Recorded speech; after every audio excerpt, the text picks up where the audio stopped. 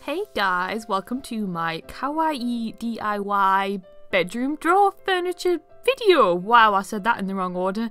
Never mind. Anywho, I made these quite a few months ago now, and I've only just gotten around to getting this DIY up, but basically I made a blue one for my boyfriend's side of the bed and a pink one for my side of the bed. So if you want to see how I made them, then just keep watching. So I don't know much about priming furniture with regards to like sanding and things like that, so I'm going to use this chalky finish Rust-Oleum furniture paint, which doesn't need a primer before you put it straight onto the furniture. I'm also going to use a range of spray paints. It really doesn't matter which ones you use. These are from Wilkinson and a few Rust-Oleum ones, and then I do have a primer for the spray paints. So you want to get yourself some old furniture. I'm using these drawers.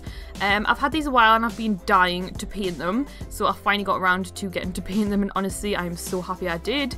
These were just some old ones that one of my nana's friends donated to me and my partner when we moved into our house. So you want to make sure you give them a good clean first, and then like I said, you don't need to prime them, so after you've had a clean, just start painting them. So this is me putting the first coat on one of them. And this is the first coat on the blue one, and yes, I blurred my clean washing out just in case anybody didn't want to see that. Okay, so you're going to need to prime your drawer handles first. So I took them off, it was pretty easy, it was just one screw. Then I just primed them. It was a bit hard to get these to dry like in a good way because obviously I need to spray like the top and the bottom of the actual pulley part, if that makes sense. But I managed to make it work, so spray them white first, and then once they've dried, start spraying the colours on. And I used a different colour for each handle, which I thought was a really cool effect. And like I said, these spray paints were just kind of either Wilkinson, which were about $3.99, which I thought was a great price, or just some Rust-Oleum ones, which were a bit more expensive. But hey, if you want the colours, you've got to pay the price. So this is the blue and the pink after one coat.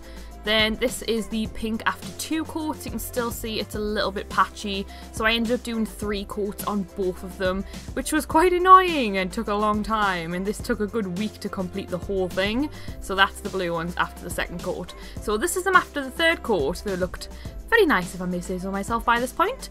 So then I grabbed the Rust-Oleum furniture wax, which I didn't do when I did this kind of paint on another table, and I wish I had, because once you put this wax on, it's just so much easier. Like, nothing really marks them, they wipe better, and I just applied it with a brush. So once it dries after about 10 minutes, you just want to buff it off, and I literally used kitchen roll to buff it off. It was that easy, and honestly it makes such a difference. So if you can, definitely get that stuff. And then just decide where you want to put your handles, like with regards to the like corresponding colours. And then yeah, that's them done. I am so happy with these. You can see the like sheen on them off the wax. Honestly, I'm so happy with these. They've lasted a good amount of time as well. Like, they haven't really gotten dirty, and anything that I have spilt on them is just wiped off because of the wax on top. So I am so happy with these. They've made a huge difference to the kind of look I'm going for in my bedroom, and I just couldn't be happier. So yeah, that was my tutorial, and I hope it helped. And any questions, leave it in the comments below. Bye guys!